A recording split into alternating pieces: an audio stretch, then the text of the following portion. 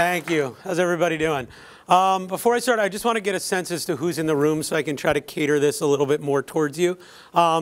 So raise your hand if you're at Stern. Okay, raise your hand if you're an NYU undergrad. Okay, raise your hand if you're not in school. Okay, fuck. Raise your hand if you are actively raising money for a company right now. Okay, raise your hand if you have a company you're working on and not raising money. Okay, raise your hand if you're looking for a tech co-founder. Really? Okay. Raise your hand if you're a tech co-founder looking for somebody looking for you. Okay. Raise your hand if you don't know why you're here and you're just listening to me yap. Okay, cool. So this probably works for the people who are raising money or have a company and might raise money. Most of what I say is geared at fundraising. Most of what I say is transferable to customers and sales and general running your company shit. So sort of adapt what I say to that, but it will skew more towards fundraising just because that's what I do. So my name is David Tisch. I'm the managing director of Techstars in New York City. Techstars is a seed stage accelerator program, which is basically a boot camp for startups. We take applications like a college. We accept around 10 to 15 companies into our program. They get about $120,000, 3.5 months of intense mentorship out of our office. In New York, we have about 150 New York City-based mentors who come in, work with our companies. Each mentor picks one company in our program to work with for 3.5 months. Program ends on a demo day in front of about 500 investors, 750 people at Webster Hall. Techstars has been around for about 5 years. We started in Boulder, Colorado. We're also in Boston, Seattle, now in Texas and New York City. I joined about 1.5 years ago to open and run our New York office.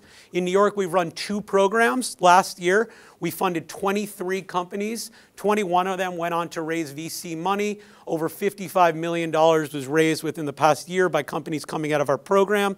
Historically, Techstars has funded about 110 companies. 90% of those go on to raise venture capital money or reach profitability on their own, sort of achieve the goal that they set out to achieve.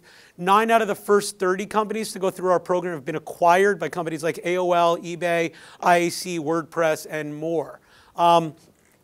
We're very focused on mentorship. We believe that surrounding first-time or entrepreneurs who are looking for advice with people who've done it before is the best model for success. We call it an accelerator because we genuinely believe that coming into our program will accelerate your startup. So we're stage agnostic, industry agnostic, and team agnostic. We don't care what you're doing or who you are. What we do is take a look at your team and decide if we can help you as a program. If we think we can help you, you're a fit for our program. If you are building an energy-saving hardware device, we're going to be terrible at helping your company. If you're building something software-related, whether it's B2C, B2B, it probably fits within what we do.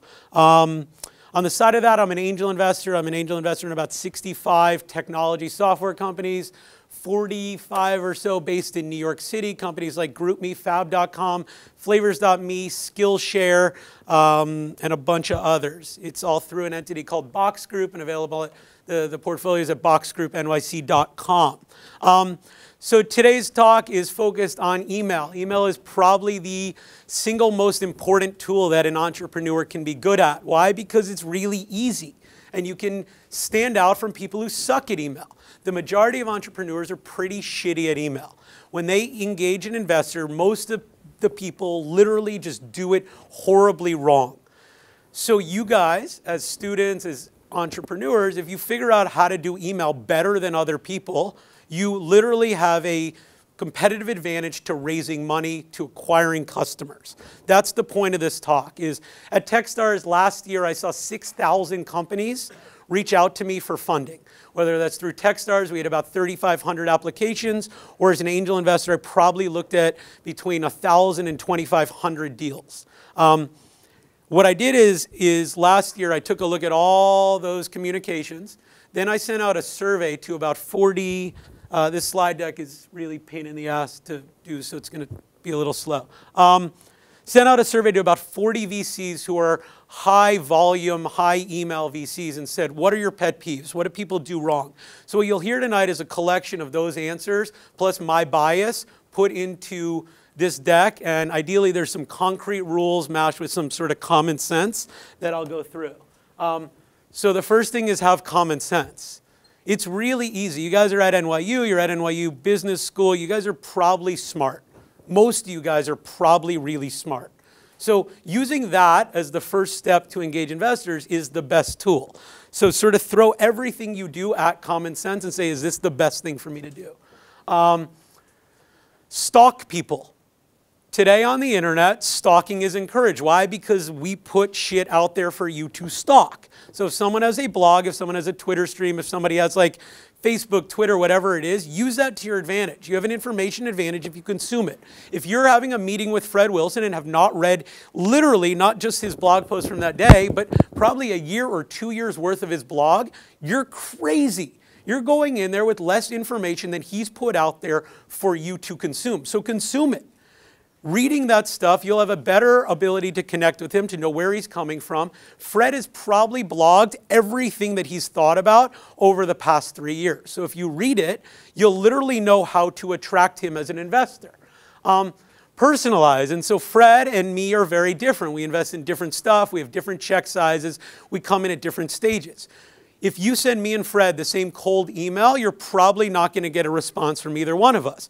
Yet if you use all that information out there and customize your email to one of us, you're probably going to win. And so use that to your advantage. I also don't know what's on my slides, so I'm going to look every time. So NDAs suck. Nobody's going to sign them. That's what start from a position of trust means. Like, assume we're good actors.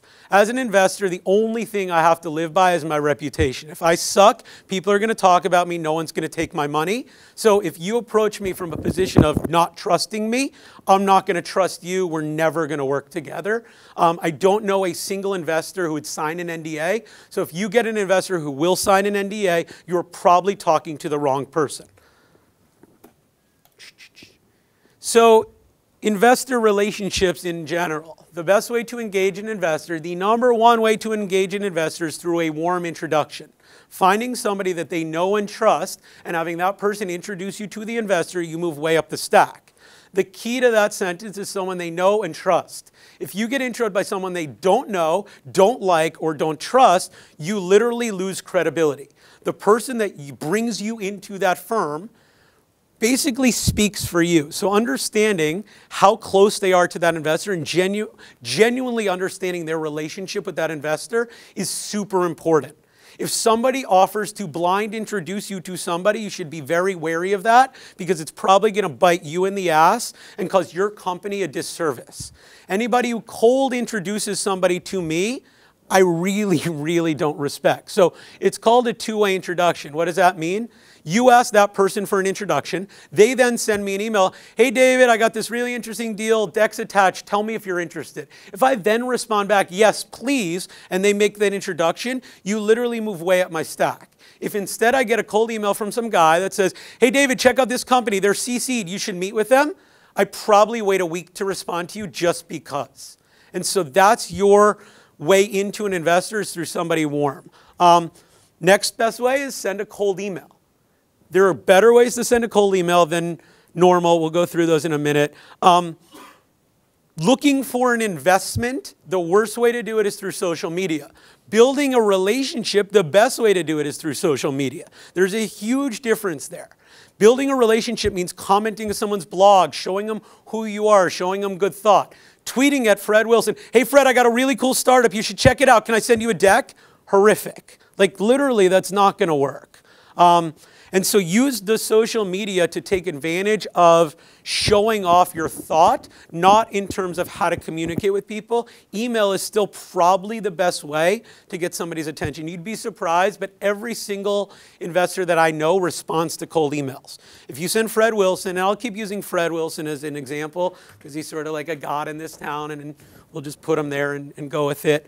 But he responds to cold emails. Brad Feld responds to cold emails. Ron Conway responds to cold emails, as does Yuri Milner. And so no matter who they are in our industry, they respond to cold emails. So most people don't respond to cold like app messages or cold LinkedIn is probably the worst way to engage an investor.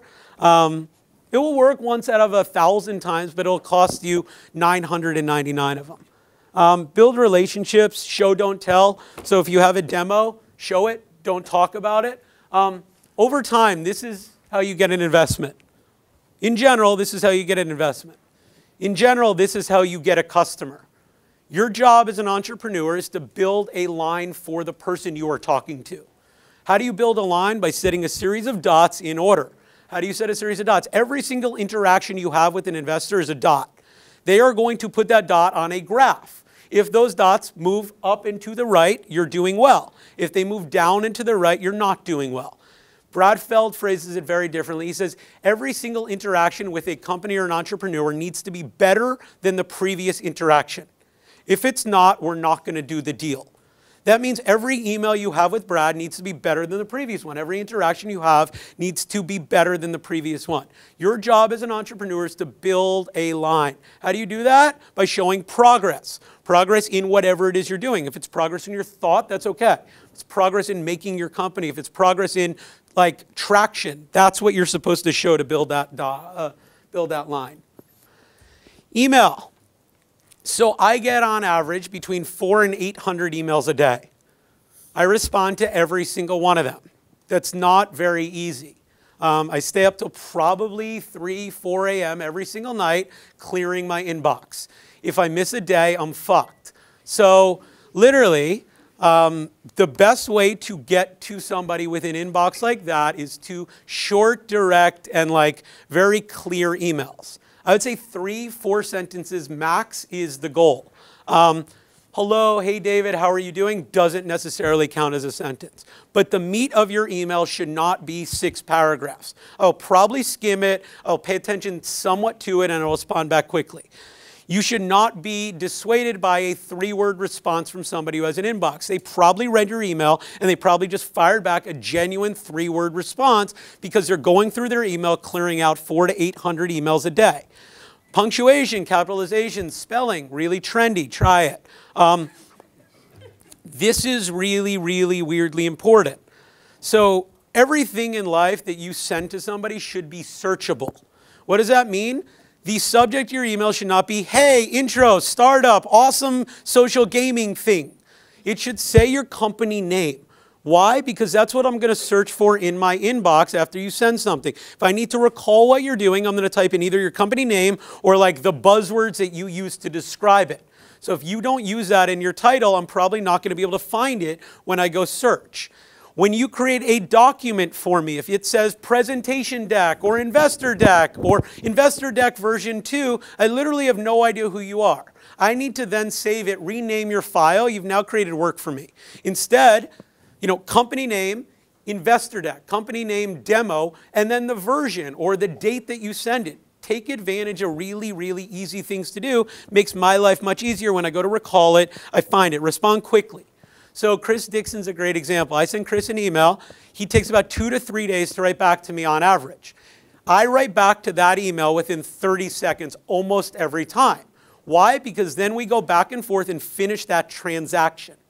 So if I waited 2 to 3 days to respond to Chris, when I respond, I probably go right back into his 2 to 3 day stack, and then we're in a 2 to 3 day cycle. Instead, if I respond super quickly, we get it over with and are done, and everybody's happy, and that transaction through that email is done. If I CC somebody on an email, I didn't do it by accident. So if you then respond to just me, and then I have to add back in that person, I think you missed the point. So pay attention to reply all. Most people in our industry understand email and don't get inundated with too much email. So over CC, don't under CC. You can show email, you can show personality in email. I think this link down here is important, so I included it or something. Check it out. Don't ask open-ended questions. What do you think of this? How should I move forward next? Ask something really specific. If you're emailing somebody, like ask for something defined. What do you think of my customer acquisition strategy? Here's how I'm thinking about going to market. What do you think of that? What do you think of my UX? What do you think of this version? Get to the point. If you're trying to schedule something, so if we do get to the point where I say, okay, let's have a meeting, I am available anytime whenever is convenient for you. If that's the case, I probably don't want to meet with you because you have no life and nothing going on in your schedule. Seriously. So if I emailed Fred, I'm available anytime, like, no, I'm not. I probably have shit to do. So you should be readily available, but not all the time. And you should present very clear slots as to when you're available. The worst slot to present is tomorrow morning. The best slot is probably a week out and laying out your week. So if you look here, this is a great way to lay out a potential meeting. You gave me literally like 17 different options for when I can meet with you. That's awesome. Saying, hey, David, I can meet with you Tuesday 11 to 12, Wednesday 2 to 3, Thursday 1 to 2. Like, fuck you. I'll just say no because that's annoying. Let me pick. Intros, two-way only. Provide relevant information. So as you're doing an intro, put context in there. Normally what context means, like, how do I want an intro? If you ask me to intro you to Brad Feld, what I'll ask you to do is start a brand new, fresh email. Why? Because then I don't have to delete all this shit behind our email that got us to that point. All I'm looking to do is hit forward, add Brad Feld to it, or reply all, add Brad Feld to it, see your email on the bottom, see your deck, see your demo, and type, hey, Brad, would love to introduce you to so-and-so. You should check it out. See below for more info. That's super easy for me. Again, you're not creating work. Be available. After I intro you, move me to the BCC. Thanks, David. Move to BCC. Hey, Brad, really nice to connect. Would love to tell you more, blah, blah, blah. Have a purpose. If you ask me to introduce you to somebody and you have no reason for that introduction, I'm not going to introduce you. If you say, hey, I want to meet Fred because Fred's really cool and I read his blog, is that really worth my karma and my social capital to reach out to Fred to tell him that I want to introduce him to somebody who reads his blog? No. You better have a really good deal. Otherwise, I'm not going to shoot Fred an email because it's a waste of my social capital with Fred. I lose credibility if I send him a wasted time deal or a wasted time email. I look like an idiot. So have a purpose and ideally stand out with that purpose so that I want to do that. If you're asking for an intro, make sure you're asking for the right person. So we have a bunch of people in our other Techstars programs. In Techstars New York, the Foursquare guys are our mentors. So we have a company in Texas that emails me, hey, I really want to connect with the Foursquare guys. Can you introduce me to Dennis or Naveen? I write back, why? They write back, because we're using the same technical stack as they are, and I want to understand how they thought about it. No, I'm not introducing you to Dennis. A, that's not what he does. B, that's a wasted intro. C, who do you want to talk to there? Probably the CTO. Probably the person who made those decisions, not Dennis or Naveen. So you over-asked, you screwed up the ask, and you picked the wrong person. That's it. Cold emails. How do you do this? Personalize them. That's the first thing. Like, go back to stalking. I gave you like 17 opening sentences for you to use. Hey, David, go Giants next week. Like, that's obvious. If you follow my Twitter, if like you know anything about me, I like the Giants. It's a great opener. Or, hey, David, congratulations on finishing the Techstars application process. I know you're super busy right now, but I wanted to get this in front of you. Awesome, you connected. Hey, David, I know you like investing in sports startups. I got one. You showed me that you did a little work. If you send me an email and I'm on BCC, or if you send me an email that's a copy and paste, I have this little cool program called Text Expander. And if I type in no way with 2 N's, a cold copy and paste response that says, no thanks, not interested in what you're doing, best of luck, gets sent right back to you. It's super easy. I know how to copy and paste too. So make an effort, short. Specific ask, not money or a meeting. Opening up your, hey, David, would love to connect. We're raising money. Here's our valuation. Are you interested? Nope, I'm not. I have no idea who you are. Like, build that line. There's no line if you open up a cold email by asking me for money. Build a relationship. Optimize the send time. Who thinks they know when is the best time to send an email? Raise your hand to an investor. Yes, go. No, probably not. What day of the week? Yell. Tuesday. No. Thursday, Friday. No. Sunday. Yes. Why? Because it's the most rude time ever. Seriously. Every single investor at the end of like Sunday night, 7, 8 o'clock, probably sits down for that week and tries to clear their inbox. So they go into the week with no email. If you send an email to an investor at like 6, 7, 5 o'clock on a Sunday, it's probably going to be at the very top of their email as they go to sit down to do their email for the week. Is it rude? Sure. But you're going to get right to the top of their inbox. The worst days to send it, Monday, which is when all VCs have partner meetings because they're busy and doing that. Fridays, they're going into a weekend. Saturday's stupid. Tuesday, probably the second best day because they've dealt with Monday, they're into their week, and there's some flow. I like to send them on Sundays. This is a really shitty Facebook message that was sent to me once. That's what it ended with, his cell phone number. So I'm supposed to just call him up. Hey, man, thanks for the Facebook message. What's going on? If you do get to a phone call, here are some rules about phone calls. Understand the difference in mediums. When you get on the phone, you have a really, really good opportunity to show a couple things. Energy. So if you get on the phone with me and you're really quiet and it's hard to talk to you, I think you're a terrible entrepreneur because it's hard to talk to you. And why would I invest in you if it's hard to talk to you? Show energy, get me excited, show passion. You probably can't show that much passion on an email. You can show a ton of passion on the phone. Bring that out. Some people hate phone calls like me. So if you ask me for a phone call, it is literally like something I totally dread. I'd rather email with you or meet with you. So if I say, hey, I'm much better at email, let's stick with that. Don't say, no, I really need a phone call. Now you piss me off and I don't want to do a phone call and I dread them and it's like really annoying. Some people love phone calls, so just figure that out. People will tell you. Investors normally are honest with you until they say no to your deal, at which point they switch to dishonest and give you some bullshit reason why. We'll get to that later. But in general, they'll be pretty forward with their habits. Again, like a bunch of the good investors lay this stuff out on a blog. Like Fred lays out how to reach Fred Wilson on like 6 different blog posts. Read them. So use each thing to your advantage. Do a call from a quiet place, not like the streets of New York City. That's stupid. If you sent me something, assume I read it. Understand the time that you have on the phone. I would, if you don't know how long you have, open up with, hey, I just wanted to check, how long do you have to talk to me? The person will respond back 15 minutes, 20 minutes, 30 minutes. You as the person calling should know exactly how you are going to use that time period. You should, in your head, have slotted the 15 minutes. 2 minutes of an intro, 5 minutes of a describe what I'm doing in my vision, 5 minutes of sort of back and forth Q&A on strategy, and 2 minutes on what we're going to do next to follow up. Really go in and have that phone call structured so that you get what you want out of it. Respect the time. If he told you 15 minutes, when it gets to minute 14, hey, I know you got to jump in a minute, last question. That's like the nicest thing you can do because it shows me you respected what I said, respected my time, and utilized the time well. Don't get me on the phone and go through a 10-minute dissertation on what you're doing. Why? Because I'm going to hit mute and then I'm going to go back to my email. And you're going to keep talking. When I hear you pause, I'm going to hit unmute and say, cool, that's awesome. How can I help? And I literally have no idea what you probably said. So the best way to get around that and cheat or trick me is start talking, and within the first minute or the second minute of you talking, ask me a question. I probably have muted you. I probably stopped listening. Second you ask me a question, I'm like, oh shit, I got to pay attention.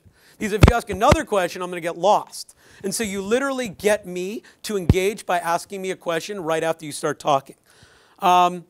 Be respectful of time. Don't set this stage. Like, get to the meat. Or like, I understand that mobile's trendy.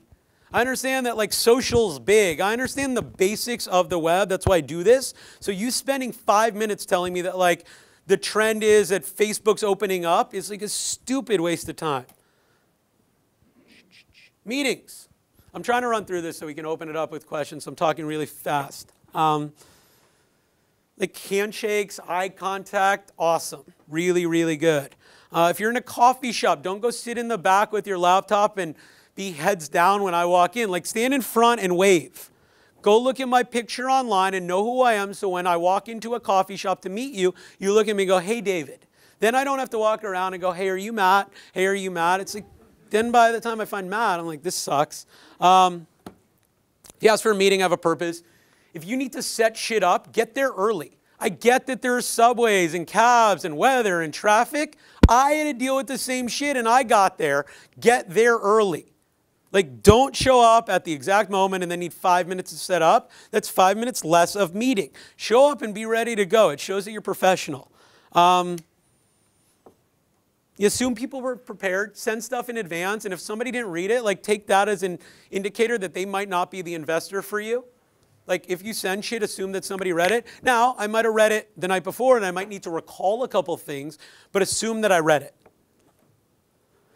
Manage the time, same thing as before. Sell me by being good, not by selling me. Show me something awesome. Walk me through your thought process. Talk to me about your thesis on a really crowded space and why you're different. Don't just sell me. I can tell somebody who's selling me on bullshit right away. Be authentic. Understand me. Like, understand that I write 50K checks, I'm normally early on, and that I don't lead a deal. If you come to me expecting me to lead a deal or like invest in your $20 million valuation Series B deal, like, that's not what I do. So you've wasted your time and mine. So features in general. In your startup, features are not a differentiator. Features are probably not why you're going to beat your competitor. Features are not why your product's interesting. The benefits of those features are, we built this and did it this way because users now get or can do X. Walk me through the benefit analysis, not walk me through a list of things that you decided to include in your product. Why is much better than what? An hour meeting the first time is like almost a 0% shot. If you worked at Google like for 7 years and built Google Maps, I'll probably sit with you for an hour. If you sold 3 companies before, I'll sit with you. If you're like a random cold email that I decide to meet, 20 minutes. That's awesome.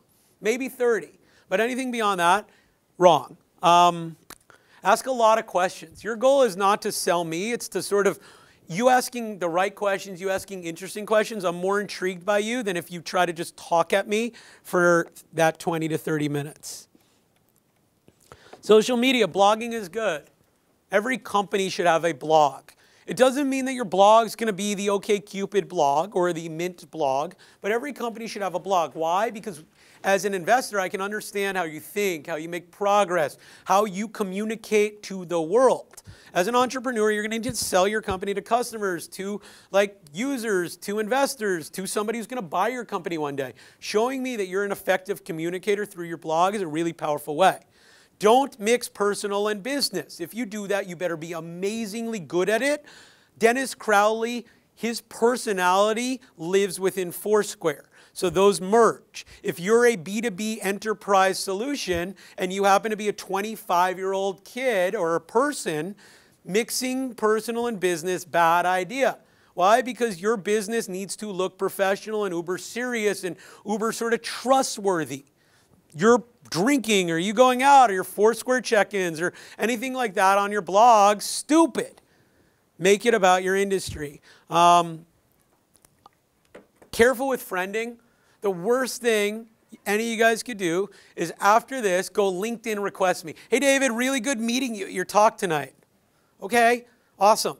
I'll hit accept or decline. If I hit accept, you probably are in a bad position. Because when you go to raise money from Fred Wilson, he's going to go look up your LinkedIn and see you're connected with me. Then he's going to shoot me an email. What do you think of Phoebe? I have no idea who Phoebe is. Shit. So then Fred Wilson is going to say, okay, everybody else they're connected with on LinkedIn is probably not somebody they know. And so then your references, even if they're real, collapse on their face. Every single person that you are connected with on a social media site, you should be comfortable with referring you and talking about you. Otherwise, you are going to get that response. We do a lot of homework via the back channel to check on you before we engage with you. Understand that. I would go defriend everybody on LinkedIn that you really don't know after this. That's my advice, especially me. If you don't know me, go unfriend me. Be early on new stuff. So if you were super early on Turntable, you were literally sitting there with like 150. If you're like first 300 user on Turntable, you're literally sitting there with 150 of the most powerful people in the tech industry. So you could sit in that chat room and talk about music, but you're somehow now on their radar. So if you're early on new shit, or if you stand out on new like platforms, you build a name for yourself. So the people who are early on Twitter, the people who are early like at being great on Google Plus, now have risen to the top of this random new pedestal that just got created. You have an ability to take advantage of new products. It also shows that you're like an experimenter, especially if you're doing consumer stuff. If you are building a consumer app and you're not trying everything out there, you're crazy. Crazy. If you're building something that's better than Twitter and you're like, I don't use Twitter, like, come on. If you're building like a social photo thing and you're like, yeah, Instagram sucks because of this feature is not there. Oh, I bet Instagram didn't think of having a product roadmap. I bet they're not going to release new stuff. You don't differentiate on features, but you should differentiate. So if you're tweeting, like, be awesome at it. Don't be mediocre at it. If you're blogging, be awesome at it. Whatever you do, be great at it. If you stand out doing something little, I'm going to assume you can stand out doing something big. If you can't stand out doing something little, if you can't differentiate yourself, I assume you're not going to be able to do that in your business. So every single indication that you put out there to the market, you should be awesome at. Twitter. Personal versus company. Every company should have a Twitter account. Even if you don't like use it all that often, people are going to Google you. If you don't have a Twitter account, they're going to wonder why. Just should exist. Your tweets are public. Think about your most serious and real and most important customer reading every single one of your tweets. So if you tweet something about being blackout drunk that weekend on your personal account, take a step back and imagine that the most serious person in your business's life is reading that tweet. Is that something you want out there? I tweet a ton of dumb shit. Like a ton. If you follow my Twitter, it's really annoying and noisy. I'm okay. I assume that the most serious people that I deal with read my dumb and noisy shit. I'm comfortable with that. If you are comfortable with it, that's fine. But if you're, again, B2B enterprise stuff and you're tweeting about like partying, you're probably making a huge mistake. Don't be inflammatory. It just doesn't help. If you go cause a fight or if you go talk shit on people or things on Twitter, I assume that you're an inflammatory person and going to sort of cause conflict at numerous points in your business's life cycle. Basically, as an investor, you extrapolate every dot. And if I can extrapolate that dot up and to the right, awesome. I create that line. If it moves down and to the left or down and to the right, you guys are screwed. Materials. So what are the best materials to have at all moments of your business? You should always, no matter what, even if you're not raising money, have these documents ready to go. 3 of them. One is a one-pager. This is not a one-page Word document with no margins filled with text. This is a dynamic one-page description of your business. It should not have a ton of text. I'd say like 3-4 paragraphs worth of text with an image or 2 of what you do and then a background on your team. That's an awesome one-pager. A deck, 6 to 12 slides, probably the most you need. If you're doing something super technical or super theory-driven, having an appendix explaining those things, awesome. Having a 25 or 35 slide deck, seriously silly. Assume that whatever you send should be able to be consumed in 2 minutes. If I consume it in that 2 minutes and I'm interested in learning more, you will know that.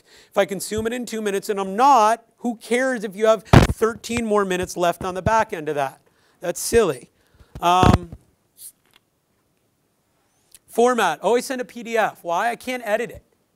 I can't change it. I might not have Word. I might not have PowerPoint. I might not have Keynote. Everybody can open a PDF. Always send a PDF. Sloppiness, first impressions are important windows, intro to you as a founder, blah, blah, blah. Send everything in advance. There's almost nobody who needs to show me things in person or walk me through your deck. If you're like some super secret amazing engineer, I'll believe you because you're a little paranoid and a little crazy, and that's fine. Otherwise, like, unlikely that I really am going to wait for a meeting to see what you're doing, because maybe I'm totally disinterested in what you're doing. Why do we need to have a meeting to determine that? We could have figured that out beforehand. So get me what I need to do to tell you if I'm interested and if it's worth our time. Maybe you're doing something that I have no idea and can't help you and I'm not interested in. That's a waste of your time. You probably wasted an hour of your day to talk to me about nothing. Brevity is your friend, 2 minutes. Best complement to those 3 documents, a product. That's the best thing that you can show. Excuse me for 1 minute. He knows that I'm doing a talk, and if he's texting me, there's a problem.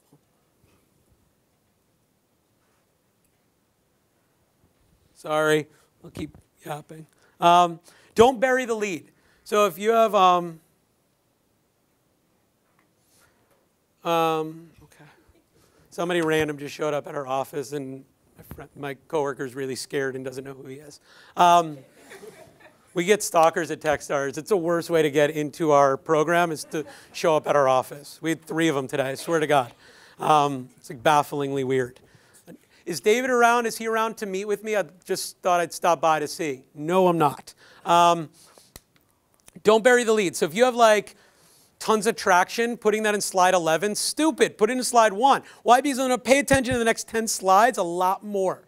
If you are, the inventor of the Google AdSense algorithm, burying that in the back, stupid. Put the team slide up front so I believe that your team. So whatever your strength is, put that up front in your deck and lead with it so that I take the rest more seriously because you put that piece of evidence up front that I should.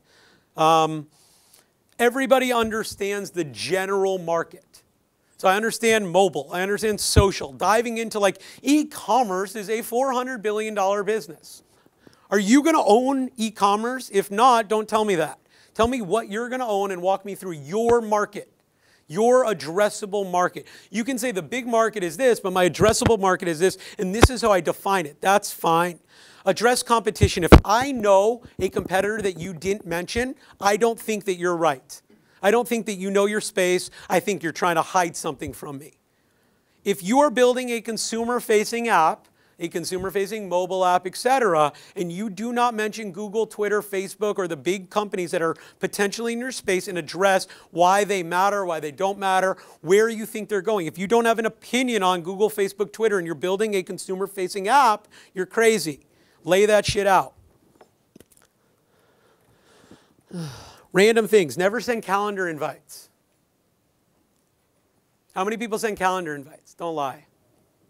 Come on. Liars. Why not? Why do you not send a calendar invite? Because I can't edit it. So I actually have 6 different calendars that I use at all times. So I use 6 different calendars.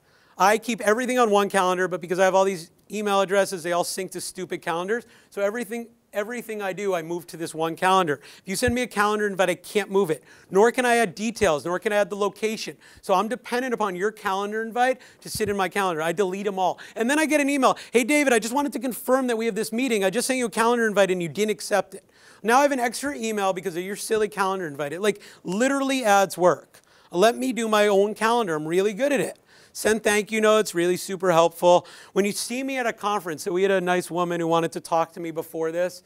As I walked up here, she goes, hey, David, right? And I'm like, yes. She goes, can I have 2 minutes of your time? I'm like, okay. She goes, Adriana, I emailed you 3 weeks ago. Okay. I'm busy tonight, but I'd like to talk to you now. Okay. No. I have no idea who she is. I have no idea what she wants. That was the worst cold opener ever. Are you here? Because if you are, you stunk out there. No? Good. Yeah, you're busy. Yeah, she didn't make it. I probably know who you are. So if you walk up to me or you met me at a conference and then you run into me, hey, David, we spoke for 2 minutes at the end of your talk at Internet Week last year. Okay, now I have some context. Hey, David, my name's John. We talked last year. I'm working on this social discovery app. Awesome. You gave me some context. I know who you are. Within that opening sentence, I can talk to you with some ability to at least pretend that I remember you. Instead, hey, David, it's been so long since I've seen you. The rest of the time you're talking, I'm thinking, who is this? Oh, man, who is this? I got to figure it. So I'm literally not listening to you. I have no idea who you are, and I have no idea how to listen. Hustle. Differentiate. Hustle. You can outsmart everybody, but if you out-hustle people and outsmart them, you're going to win. Learn from everybody. So GroupMe gives credit to Eric Paley from Founder Collective for figuring out how they should build their business. Eric was the first investor that said no to GroupMe. Eric laid out all these reasons why he said no. So normally I say yes, and then you have to go out and get the other investors. A, I will help you. B, if I don't hear from you for 8 weeks, I'm done. I'm out of the deal. So if I've said yes, I'm interested in giving you my money. Keep me updated. I'm rooting for you to finish that round. Why? Because I want to invest. So use me, keep me informed, keep me excited. If you don't do that, I will lose interest in your deal.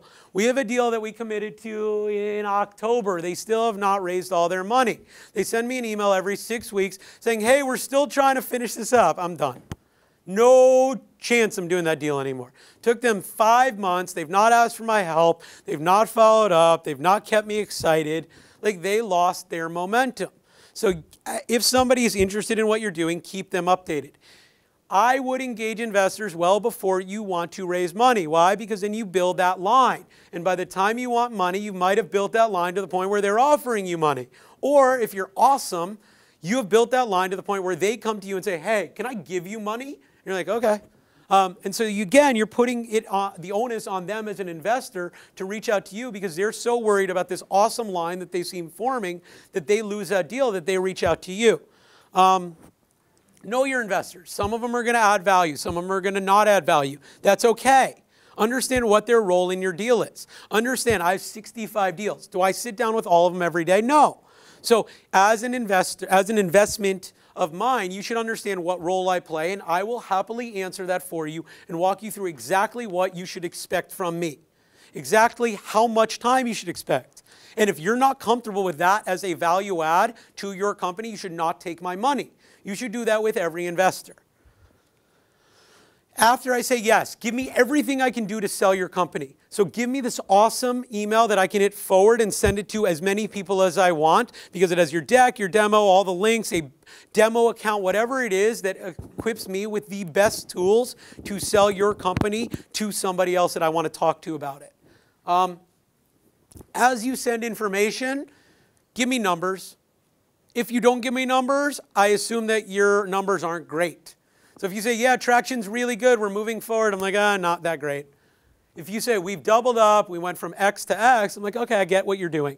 I think this is it. Hiring help. You as a CEO are in charge of finding people to work for you. That is probably the most important task that you as a CEO can do. There is no investor out there today that has a pipeline of Ruby on Rails developers to hand you as a company. We don't know Ruby developers who want to work for you. I promise. None of us do. If we did, we'd be much, much, much better at being investors than we all are today. It just doesn't exist. In a down market, it might, but not in this frothy market. No one will hire for you. The best time to use your investors to hire are for senior level people. If you are growing and you need a VP of X, we can do that. If you're growing and you need a head of PR or some senior level person with a specialty, with an industry expertise, with like a background in what you're doing, we can find those people for you. We cannot find, and it's not a good idea to ask us to find junior people who are just filling slots in your company. Why? Because it's not a differentiator for you, and that's your job, and that's what I expect you as an entrepreneur to be able to do. The number one skill that a CEO can have is building a great team, period. Differentiate. How many people know how Hipster launched their hiring campaign about 8 months ago? No one. So Hipster is a company in LA. They have a great domain name, so they took advantage of it. They put out a blog post and a sort of landing page that said, Hipster is hiring.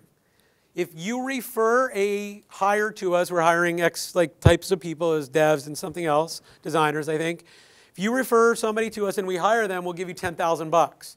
And we'll give you a year's worth of PBR, a pair of skinny jeans, this really hipster bike, and like a fake beard.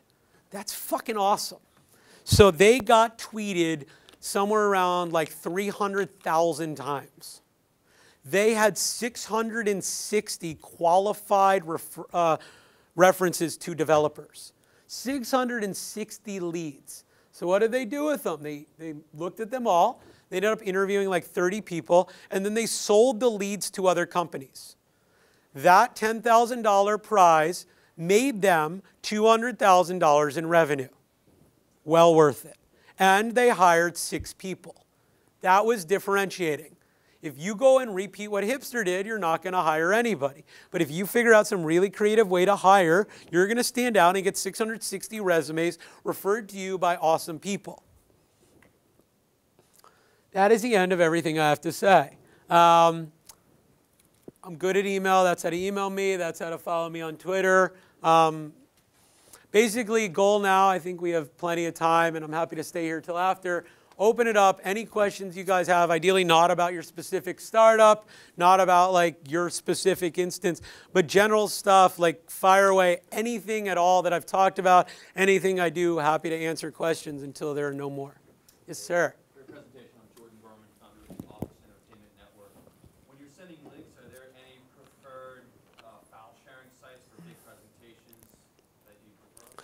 Anything that I don't have to download is awesome. If I have to download it, something where I don't have to sign up or log in. Again, it's just removing barriers. So the goal is assume that people are processing their email box or whatever you sent in a chunk of time. So I can't do it here. I think I can, maybe. Yeah, I'll show you what my inbox looks like. Not everybody does it this way, but everybody does it some way like this. If they have a system, whether it's priority inbox or anything like that. You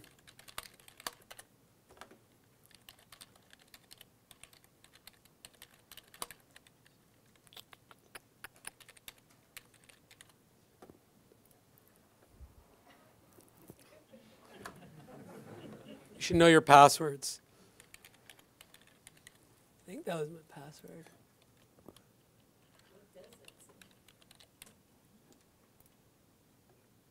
Boom. Okay. So you'll notice this. This is normal over here. This is normal. This is not normal. This is called multi-inbox. So what I do, you see red stars, right below red stars are red things, and then here's yellow, and here's blue, and here's green. Okay? So what does all that stuff mean? As you come in my inbox, you'll see I only have 20 things in my inbox. I process my inbox in real time, at all times. What do? I look at my inbox and I reply to everything I can right off the bat because it's gone. Anything that I can't do at that moment, I move to the right. If you're super important, I move you to the red star. If you're not that important, I move you to the yellow star. If I have no idea who you are, you move to the blue star.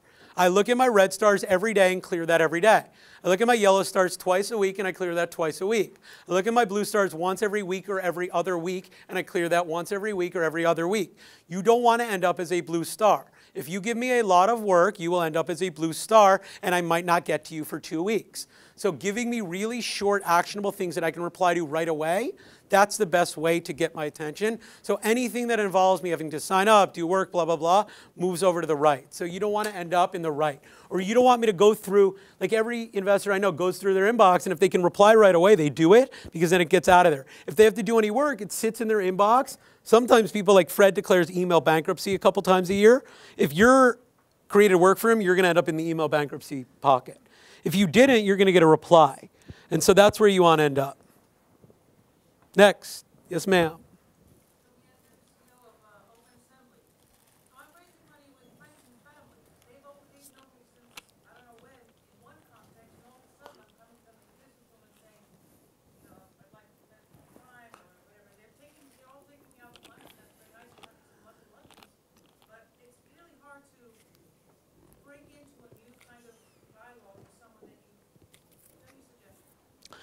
Yeah. Never raise more than $250,000 from friends and family. Investors like friends and family investors. Why? Because people who've known you since you were this big believe in you enough to give you their money. That's an indication that you're not crazy, because you can convince people who know you to give you money. I would never, ever, ever take money from friends and family who can't afford to lose that money.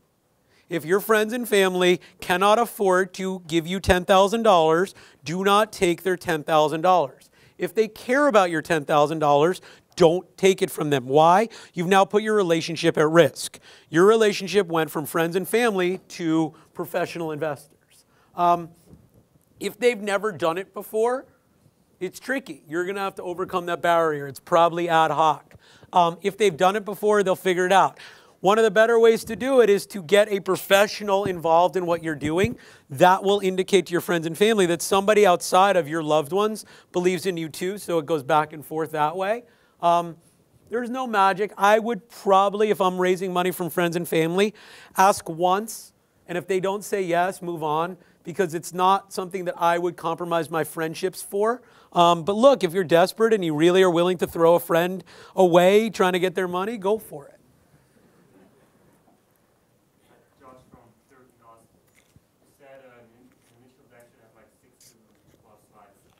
How much of those slides should be on the product and the vision, and how much of that? Yeah, so the thing I didn't mention is if you are raising money actively, you should also have some form of a financial document, so a pro forma.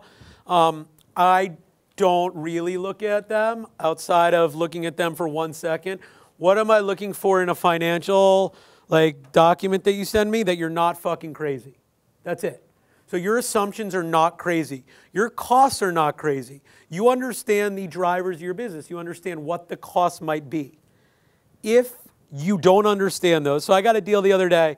Sean Green, the ex-Toronto Blue Jay baseball player, sent me his new tech startup, which as a Sean Green fan, I'm like, yes, I want to invest in Sean Green.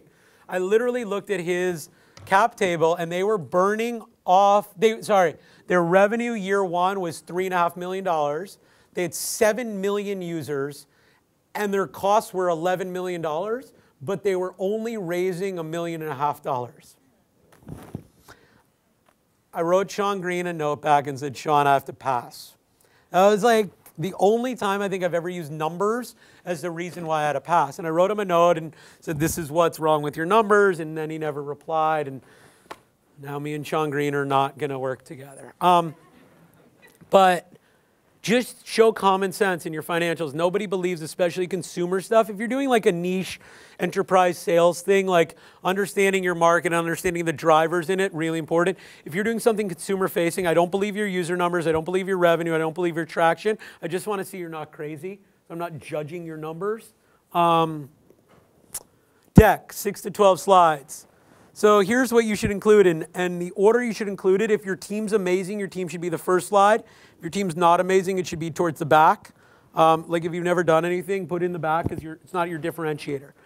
Who you are, what you're doing, try to include why you're doing it, where you are at in your process, some market slide, and the product. I don't think I forgot anything. Anybody think I forgot anything? Market, yeah, that's your market. What market you're going to, how big is it, who's in it, how you're going to win, what your differentiators are. Probably, so 12 deck slide, 1 on who you are, 2 on what you're doing and why, 1 on where you're at, your sort of traction, your stage, 1 on where you're going, like the roadmap, future roadmap. And that's probably what you're going to use my money for if there's a money slide involved. And that could be combined in there, what your ask is. 2 on market, competition, et cetera. And then 2 to 4 on product. Show me your product. Show me not your features, not your login screen, but like the core, like the 2 screens that I care about. So if it's a e-commerce site, show me like the general product page with multiple products, and then show me the 1 product page. Those are probably the 2 things. Showing me your landing page, like showing off your launch rock page. Awesome, good job. You made a launch rock page. It's not your startup. So that, David, really excited. We just launched our landing page. Okay, congrats. Like, really, is that like what am I supposed to react? Show me something. I'll look at wireframes. I'll look at like a broken ass alpha. I'll play with technology before it has a single bit of CSS or any skin on it. I don't care. Show me a product. Any stage. I've seen it all. Sir.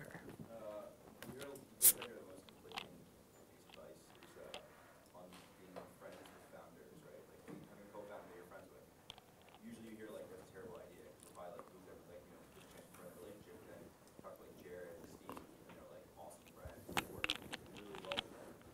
That's not the only example of that. Excuse me, I'm getting my microphone fixed. Thank you. Lower.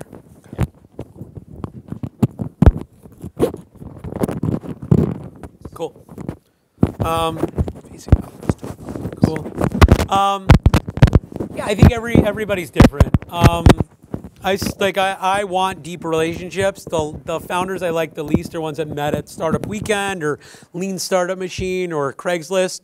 Sometimes that works, sometimes it doesn't, but the odds of you guys not getting along are much higher than the odds of people who've known each other since middle school not getting along.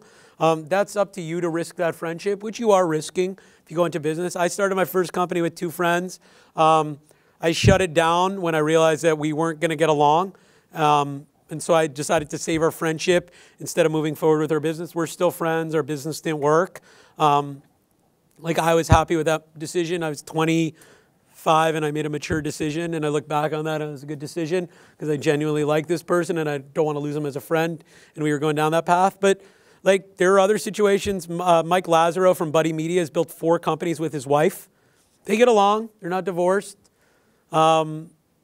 Every situation is totally different. Knowing if you meet at a Lean Startup Machine, the best thing I would do is go on a month vacation with that person. Literally, go move in together. Or go on a month, hey, David, we just flew to Brazil and traveled around Brazil for a month together. I believe that you've developed some sort of intense bond that now is actually a little bit more substantial than you meeting at a meetup or something like that. So really figure out that depth. The other thing I'll say about that in co-founders, if there are 2 business co-founders, again, it all depends. My favorite sort of thing, David Lee and Chris Dixon have written a lot about this, product founder fit. So you've heard a lot about product market fit. Product founder fit. Is this the right team to be doing this idea? Is this the right team to disrupt this industry? That's super important. Is this the right team makeup to do this product? If you are a consumer-facing app and you are 4 business co-founders and 1 tech co-founder, you're probably not right. If you are 4 business co-founders and 1 tech co-founder and you're doing something that's a BD-heavy, disrupt an industry, like reinvent a market, that might be the right dynamic. The right team to me in a consumer-facing app that's not super, super, super hard to build is 1 business co-founder, 1 product design co-founder, and 1 technical co-founder. I understand each of your roles very clearly. If you are 2 business co-founders, I want to understand how you're different. Whose role is what? Otherwise, I believe one of you is unnecessary. I also want to understand why the person who's CEO is CEO. I today asked a startup, 2 business co-founders, a marketing co-founder, so 3, a technical co-founder and whatnot.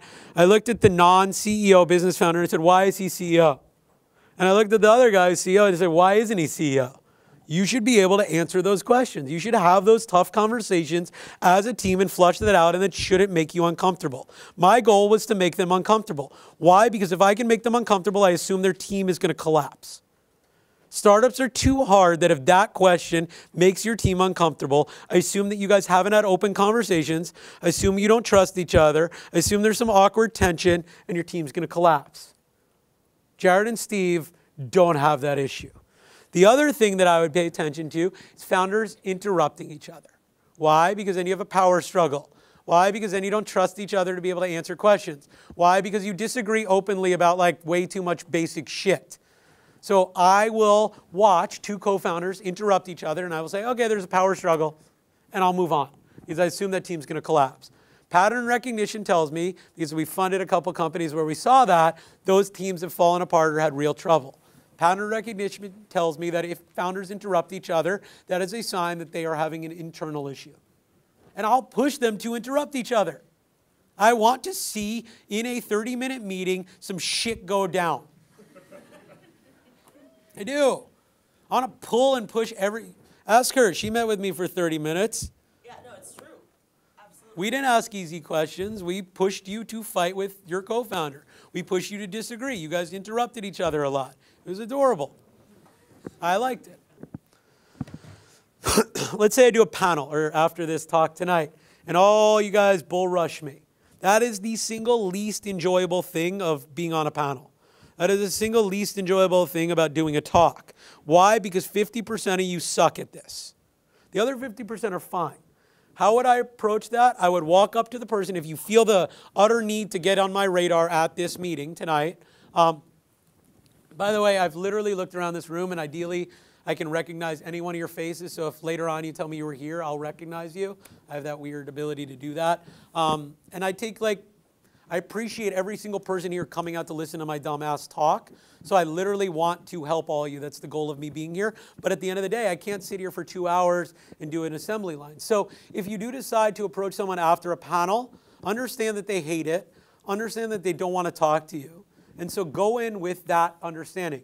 Hey, David, my name's Phoebe. Really appreciated what you wanted to say. I'm working on this really cool thing. Just wanted to say hello and get on your radar. Do you mind if I shoot you an email telling you about it afterwards? Phoebe, it's awesome meeting you. Thank you for respecting my time. I really look forward to your email. Awesome, awesome, awesome win. Instead, you come up here, and I'll use you. Hey, David, I got this social gaming app. I want to tell you about it. So what we did is we took this feature, and then we built this. You're pitching me, dude? Stop pitching me. Don't pitch me on your startup at the end of a panel. I'm trying to leave. I see this line of people. I'm looking, okay, let's get this guy out of here. I don't want to hear about your startup. It's the worst time to sell me on your startup. The worst time. The great time to get on my radar. That answered that, I think. Yes, sir? Go. You do the first part, and I'll tell you if it was good enough to get to the second part. How many what? So Techstars, we fund between 10 and 15 companies per batch.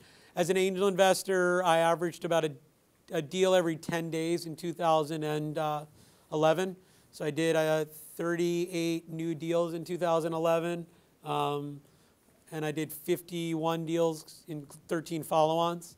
So I do about a deal a week if you include the follow-ons. Part two. That was an okay question.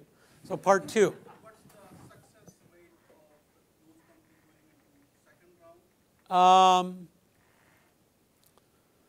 Techstars historically, 90% of our companies get funded after our program. As an angel, most of my companies or a lot of them are too new to have follow-ons. Of the ones before 2011, 22 out of 23 were followed on to.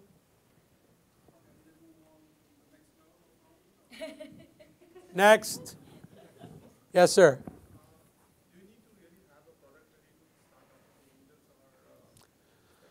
Yeah, so if you're a first-time entrepreneur, you probably need a product to raise money. I've never seen you build anything. You have nothing in your past that shows me you've built stuff. If you've built stuff in your past, you might not need a product to go raise money. Why? Because you show your background and show that you can build stuff. At Techstars, the earliest companies we take are the ones with the best background. If you are a first-time entrepreneur applying to Techstars and have never built anything, you have to have a product live. Otherwise, we literally cannot believe that you can build something. There's no evidence that says you can build something. So if you've never done anything in your past, yet if you're an engineer and you worked at Amazon and built the recommendation system, or you built Amazon Web Services and you're leaving there to go raise money, I believe you can build. And I'm going to go vet you from Amazon, but I'll believe that you can build. Does that answer that? So, you can raise money at any point. You can try to raise money. As an entrepreneur, I would raise money as late as I can raise money. I would bootstrap as long as I can. I would make as much progress as I can. Why? Because I will get a better valuation. I will get better investors. Mark Pincus from Zynga did not raise money until he was profitable. Why? Because he could raise at a crazy valuation. He could say, I don't need money. When you don't need money, you can get money at a very good price. When you need money, people will know you need money and not give you a good deal. The best way to get a better valuation is to get competing term sheets. The worst way to get a better valuation is to ask for one. As an investor, I have no incentive to move my valuation unless you force me to move my valuation. One of the ways to do that is to say, no, I'm not taking your deal. Then I take a step back and say, okay, do I want to pay more for that or not? The other best way to get a better valuation is to have a competing term sheet. David, we're actually looking at this other term sheet. It's $1 million more. I'd love to work with you, but I got to take the money. That's crazy. That's a crazy expectation. So if I raise a $100 million fund and I invest $1 million into your company to buy 20% of your company, you have to have a massive exit in order for me to pay back $100 million to my fund. I don't believe that you as a single person can build a company that size. So realistically, venture-backed businesses that are one person, unlikely. So you probably aren't a venture-backed business if you want to work alone forever. You're a lifestyle business. Lifestyle business has it has a bad connotation to that word, but it's awesome. If you can build a business that pays for your lifestyle and you're happy with your lifestyle, fuck, you won. You own 100% of your business, you have all the money that's coming to it, and it's paying for your lifestyle. That's a really good thing. So when somebody says, I think it's a lifestyle business, that's not mean. That means it's good if you make it a lifestyle business. That said, I don't want to fund a lifestyle business. I am looking for massive growth. I'm looking for explosive growth. The number one indicator of a good entrepreneur is the ability to get other people excited about what you're doing. That's investors, but more importantly, that's team members. If you can convince somebody to leave another job to work with you, that's a great point of evidence. If you can convince somebody to pick you over another entrepreneur, great piece of evidence. That other person is compromising their life to work with you. They are saying, I want to spend this part of my life working with you on your idea. That is a great indicator of your idea being interesting. If you can get somebody to leave another job or turn down a high-paying job to work with you, awesome piece of evidence that you are interesting. So I've never funded a single person. I funded solo founders who built teams. So you can be a solo founder who has employees. That's fine. Mark Zuckerberg, no, he was not a solo founder. Mark Pincus was a solo founder of Zynga. Pincus was founder, then a bunch of employees. He hired senior level employees early on, but he was a solo founder. But I don't know a single venture-backed business that could be built by one person. We have time for about 2 more. We have time for 2 more. I'll keep going, though. You need to know somebody we know, and they need to like you and tell us that we should value you as a mentor. We have a 500-person mentor waiting list at this point that we ask people to show their value before we add them at this point. You know me. Next. Up there was a question? Yes.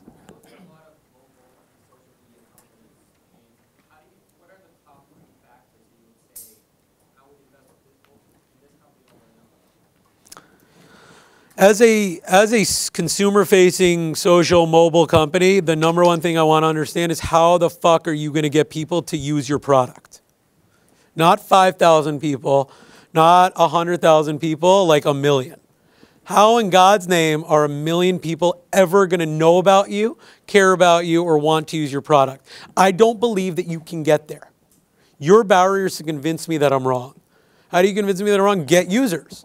Or lay out an amazingly clear thesis that doesn't include, we're going to spread by word of mouth or virally, because you're not. Like 1 out of 1 million will, which is cool, and they'll win, but you won't. So you need to lay out the ways to cheat to get there. Cheating's fine.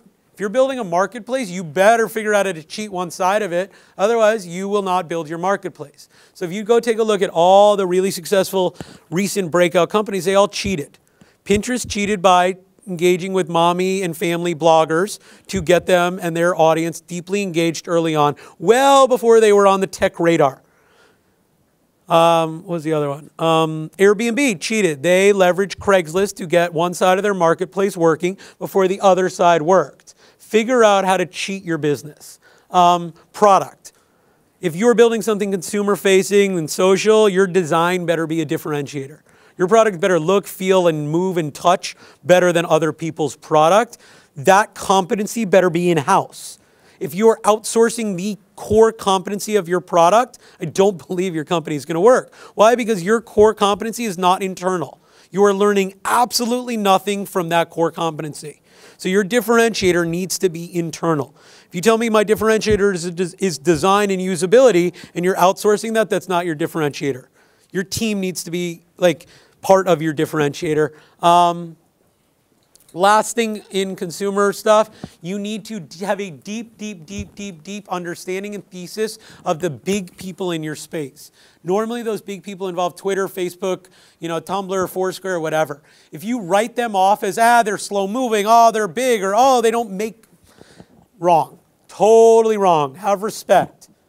Be realistic. These are real companies. They're not dumb. They move really effectively. They can move quicker than you, even if they're big, because most of them are pretty agile. If they launch your product, I want to know how you are going to compete. And the answer is you probably can compete, but you need to lay out how. There's some things like our most common application at Techstars the first time through was basically companies that wanted to build Foursquare lists. So it wasn't so... it was pretty obvious Foursquare was going to build lists at some point. So when you ask all these companies, what happens if Foursquare builds lists? They'd look at you and be like, but they're not. They haven't. Why haven't they? I don't know. Foursquare's probably not going to launch any new features. So you're probably right. You should build this. No, Foursquare launched lists and every one of those companies went out of business or shut down. So those are the 3 factors I would pay attention to. Who has the most amazing last question? No one? No.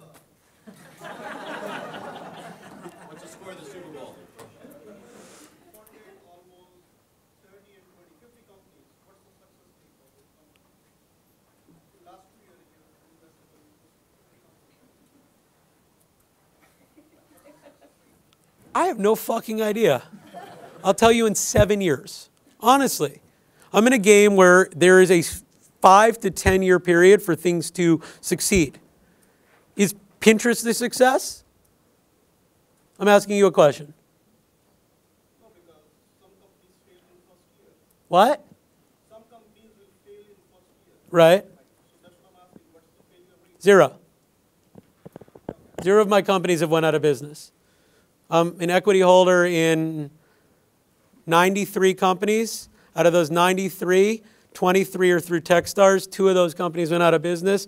The 70 angel investments that I'm in, none have went out of business. Anybody else? Come on. Anything? No? All right.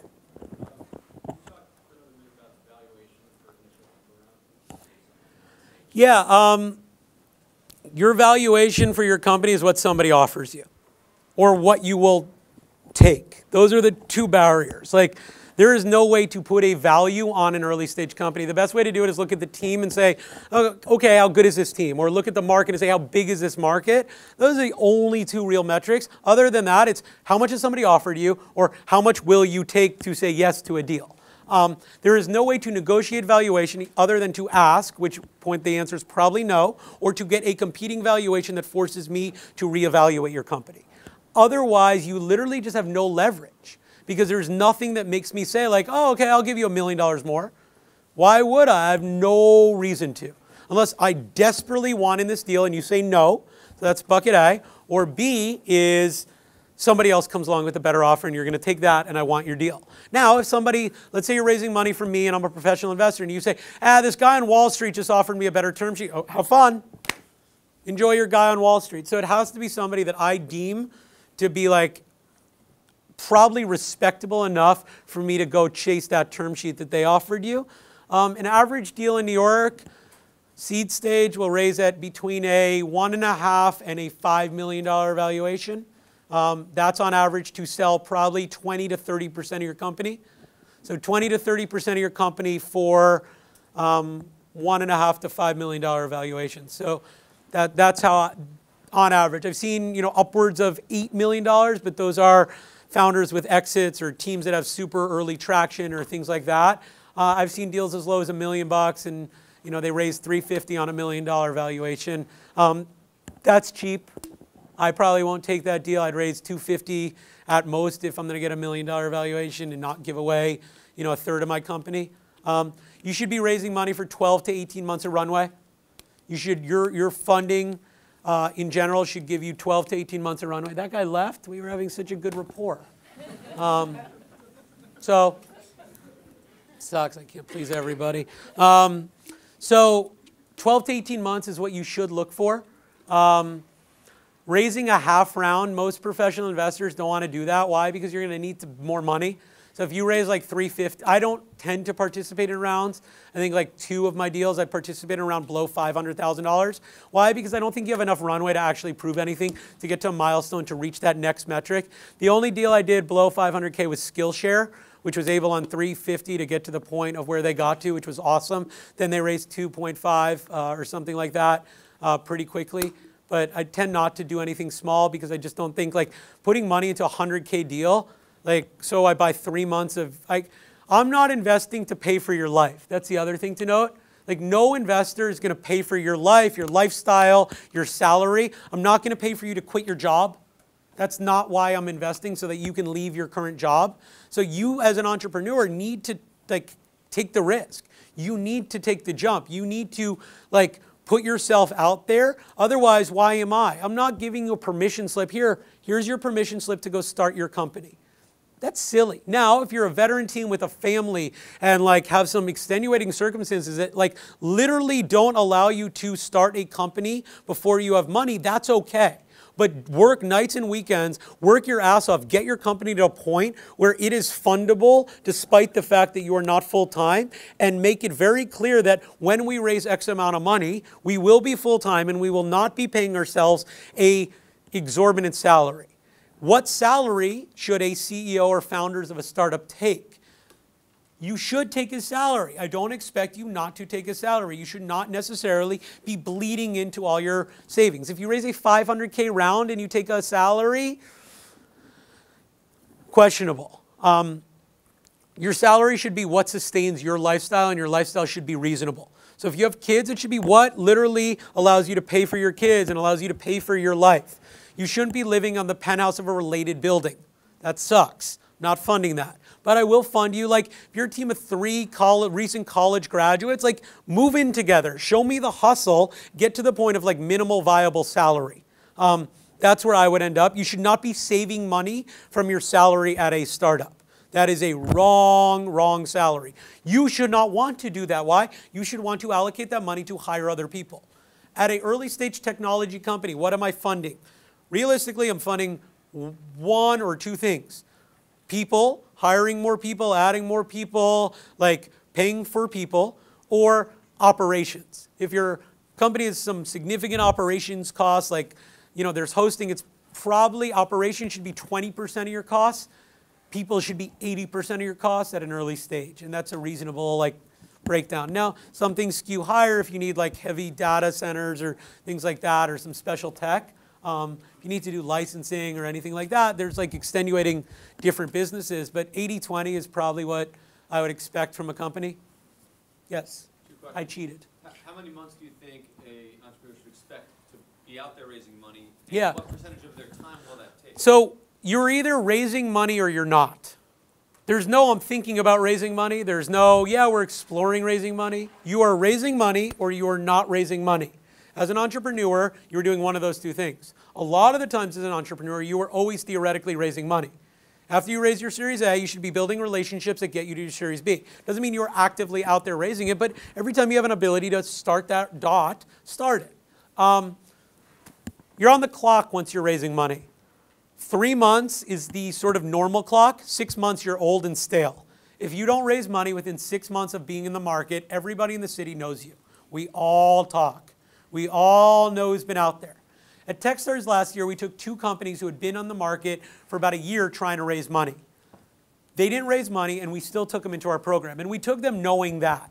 Why did we do that? Because we thought in 3 months we could help them take an enormous step up in order to restart that fundraising process. Our barrier for them succeeding was much higher because of that factor. And so we needed to see much more growth in that company during our program in order to really believe they could raise money.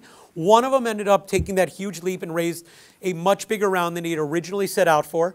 The other company took a good leap and ended up raising money from people who were flirting with him for the past year, and they ended up getting over the barrier. So we felt good about that, but that's a huge factor for us is this company stale? Is this company been seen and passed on by everybody? If so, you literally as a company need to take an enormous leap up to start that again. Otherwise, you're just stale. Does it become your full-time job to raise that money? Look, raising money is a pain in the ass. You should not enjoy it. If you enjoy raising money as an entrepreneur, you're doing the wrong thing. You should be in finance. It sucks. It's brutal. It takes you away from your product and your company. That's what you should want to be doing, is working on your product and company. It's not a full-time job, but it's way up there. It's a huge, huge, huge, huge, huge time suck. Yes, ma'am.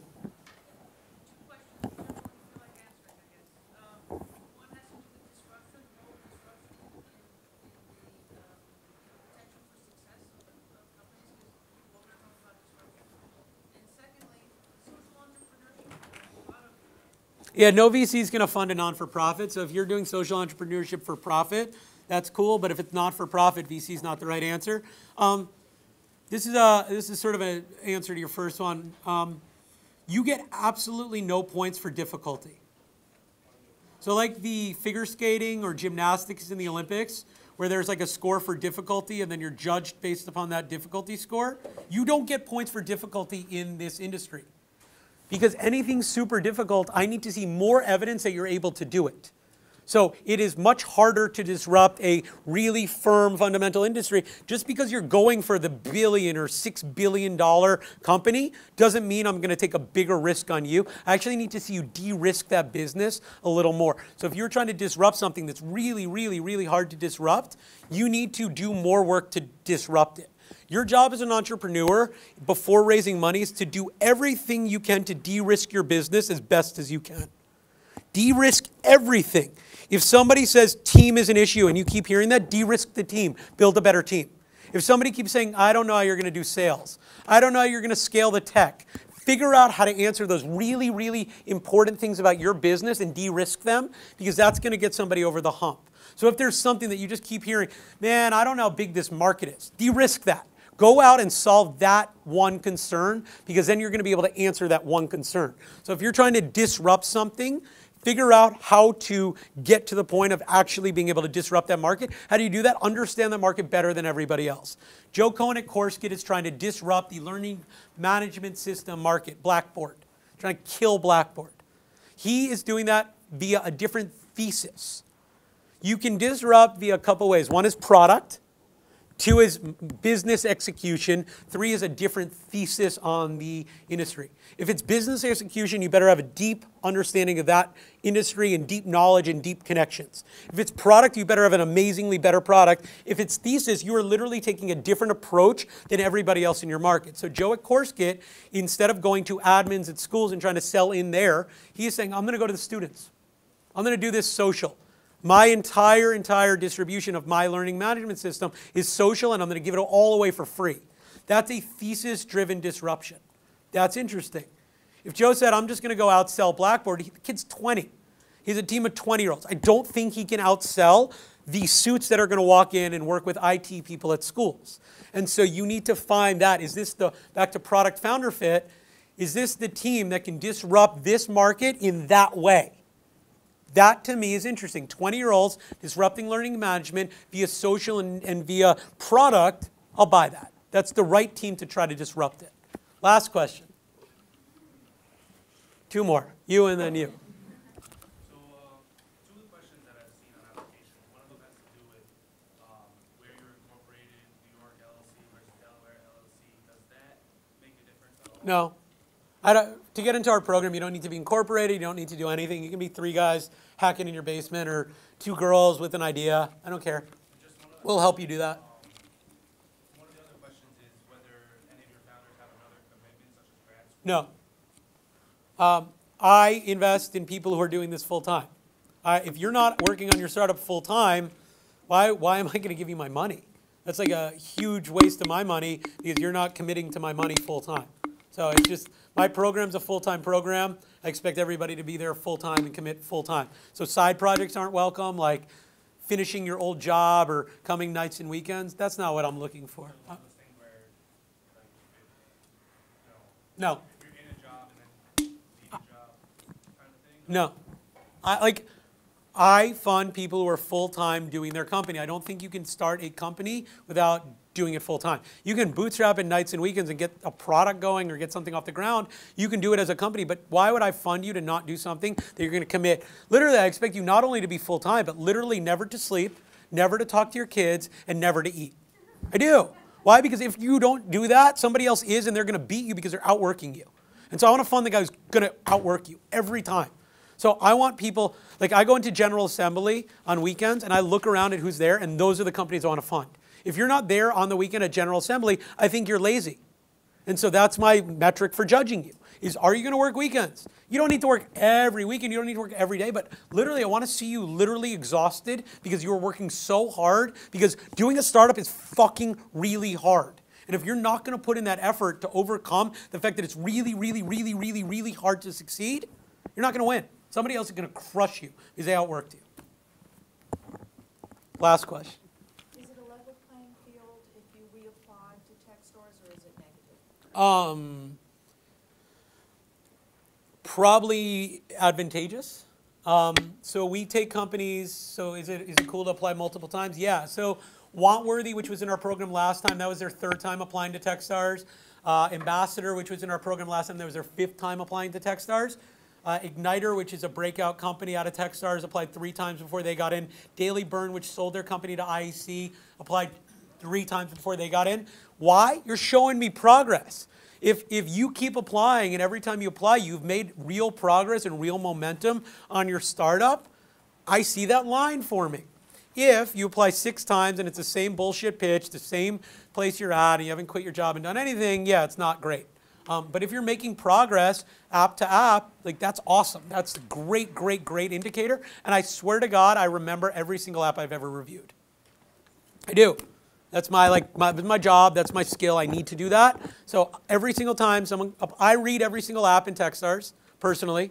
If you have applied to Techstars, I personally have reviewed your app. If you get into my program, I personally made that choice. If you don't get in, I personally cut you. Why? Because it's my job. My only responsibility is to pick companies that we fund, and letting somebody else review those apps. I'm outsourcing the only thing that's important. We had 1,500 companies apply. I read every single one of them. And I will remember next year, if we get more, all 1,500 of those and where they've moved. So apply multiple times, keep going, make progress. Thank you guys so much for having me. I hope you enjoyed it.